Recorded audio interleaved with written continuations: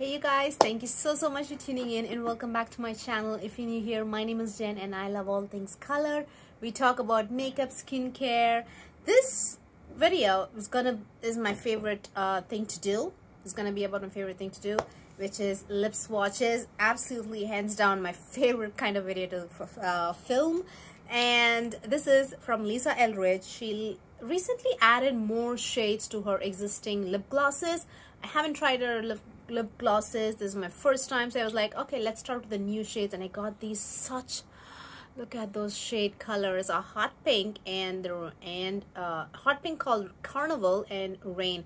I believe some of the shades or all of the shades, I'm not sure, I think some of the shades match the already existing lipsticks that she has, you know, the regular like traditional tube lipsticks, because the names match. I have a Carnival here and I also have a Carnival as a lipstick form, which I haven't swatched. So my obsession with her website and her lip products especially is like real, or should I say unreal, because I'm like spending a lot of time on her website. So yeah, I ended up picking up 4 extra shades of her traditional lipsticks.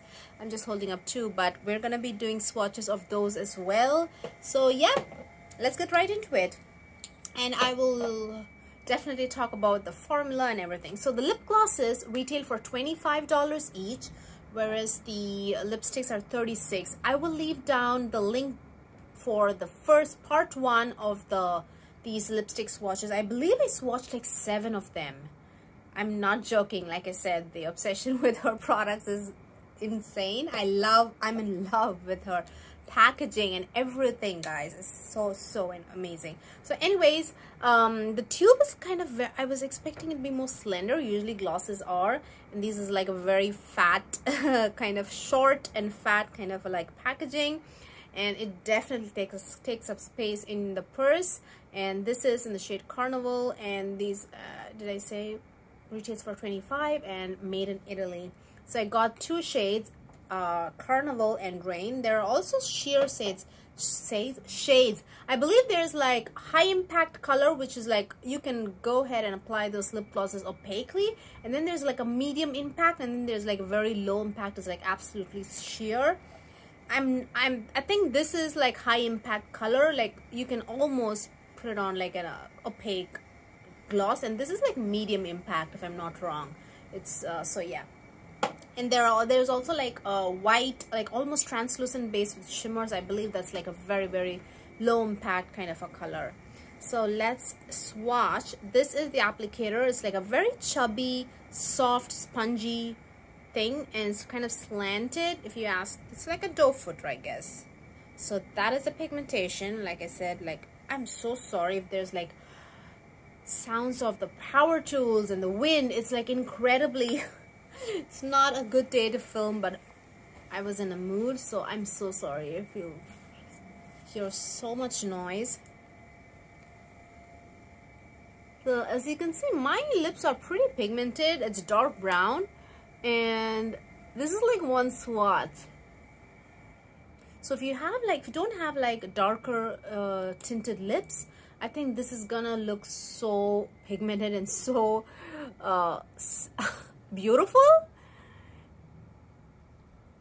So yeah, that is not like a very blue toned pastely white base pink at all. It's a very rich, like a grown-up pink, if you will.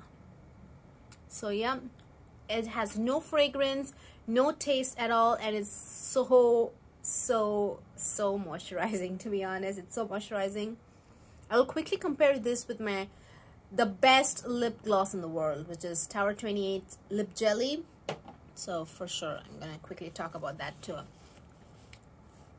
It's like so luxurious, I'm not gonna lie. It's so luxurious, and even after I take the lip gloss off, it's so nourishing, and so it stays on the lips, but the actual lip gloss is not, but it leaves a moisturizing layer behind. It's amazing.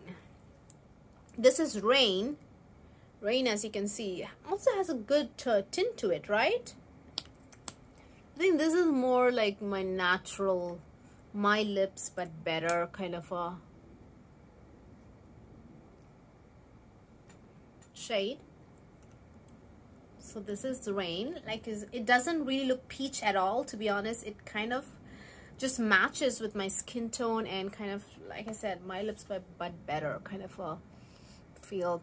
A quick review on the glosses is, like I said, I honestly couldn't contain myself. I just like already told you guys how I feel. It's amazing. It feels so luxurious. It's like it goes on so smoothly, and even after the lip gloss wears off, it leaves behind a moisturized lips. It kind of like nourishes your lips and leaves lips truly moisturized. I love it.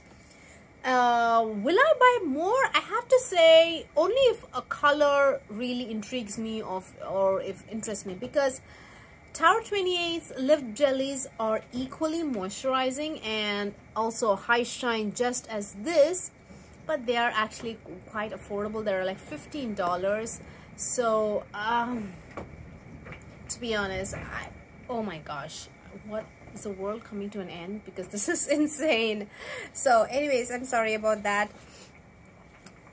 Beautiful formula, definitely on the expensive side.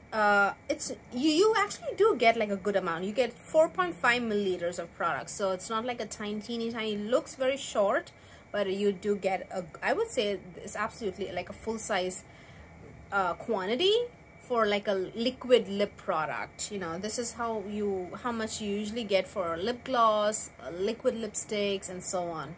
So yeah, but the lip gloss is amazing, but I'm just a little bit hesitant to buy all of them because of the price, but they are pretty fantastic. And I have a great alternative. But the only difference between Tower 28's lip jellies and this is Tower 28 lip jellies, they're all kind of very sheer, to be honest. You hardly see any of them, or they just give you a wash of color, but high shine and very moisturizing. But this, you do get a good pigment on the lips, good pigmentation on the lips, and that is definitely I think that's a good enough reason for me to buy more shades. If I did see a brown color, like a Decade. I think it's called Decade. I think I'm gonna probably get that one as well. So yeah, so let's quickly take this off. But that's my little mini review of the product, and let's get swatching the rest of the shades. This is Dragon, Velvet Dragon. I do have other orange shades, but this is like a burnt orange.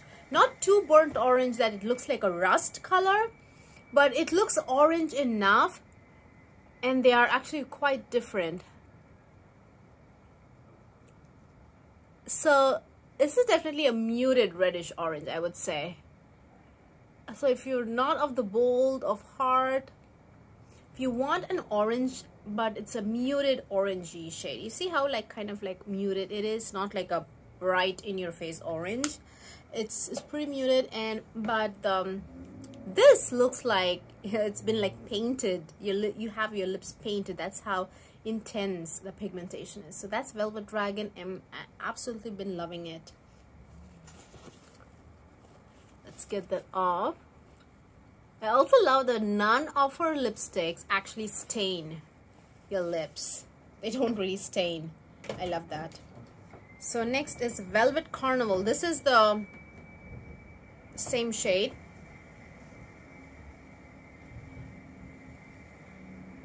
Did I already swatch this? I'm not sure. I'm not entirely sure. Carnival is so beautiful. This is like a Barbie pink, but it's like a grown-up Barbie pink. It doesn't look juvenile. It's not like that blue white based pink. It's like so grown up, and I love it, you guys. It's so pretty, and I usually like a pink, I would usually think twice before like slapping it on my lips, like such a hot pink. But with this, I'm like so confident and so sexy. I absolutely love it. So next is Velvet Decade. This is the one I got, the brown shade. This is the brown, and they have a lip gloss equivalent of this exact shade, which I think it looks so pretty. This particular shade looked very brown, but do you see the earth tones? It kind of has a hint of red there, and I can tell it's not a true brown, I have to say. I don't know, I do feel it's like a hint of red there. So that's Decade. I feel there's a red there, and it looks like maybe it mutes that brown and makes it not that harsh. A true brown would probably be like kind of harsh on the skin, which I adore. I love a brown lipstick, but I'm just saying. So that is Velvet. Well, let's get it off. I have all the lip stamps all over my paper towel. It looks pretty. I think it looks really pretty, like art. And then finally is Velvet Duchess. Velvet Duchess is like a very rich red. It's a dark red. They do have like a shade called Velvet Ribbon, which is how I actually got into this rabbit hole of shopping for a website over and over again.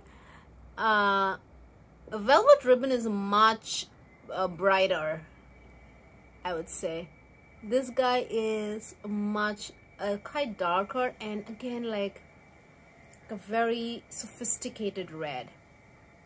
It makes your lips look like velvet and so like oozing with like sexiness. So yep, we have come to the end of this video. Just like a quick review of the actual lipsticks themselves.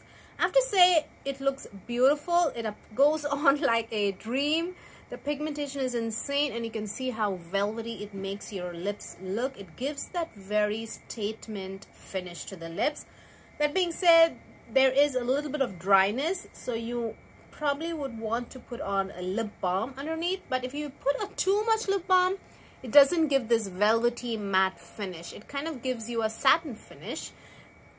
Amazing. It stays on. Staying power, everything's the same, but it just gives you like more satin finish, not this flat matte velvety kind of look. Just FYI. So yeah, so there's like a happy medium where you put a very thin layer of lip balm. That way it doesn't affect the beautiful sexy finish of the lipstick as well, and it also gives you like nourishment from the lip balm. So yeah, that's my quick review. I really hope this lip swatch was helpful. I totally enjoyed mine, and yeah, I will see you guys very soon. Bye bye.